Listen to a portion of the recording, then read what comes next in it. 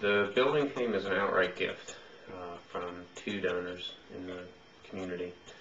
We didn't solicit for it, and we were very surprised by it. So this was used as an accounting firm for several years, and the donors approached us to see if Habitat was interested in the building, primarily to see if we wanted to use it as our office.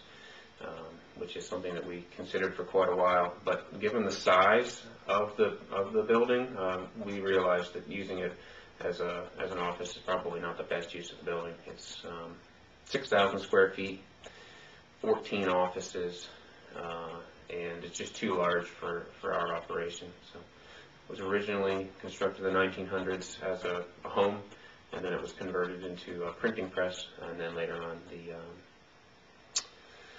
the accounting firm took it over, and then they donated it to us.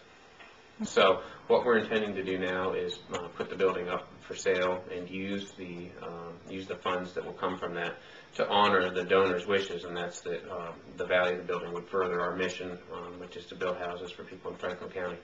So possible uses of the proceeds from the sale would be to continue the construction program, or to use the money that comes out of it to secure a long-term office for Habitat, a permanent location.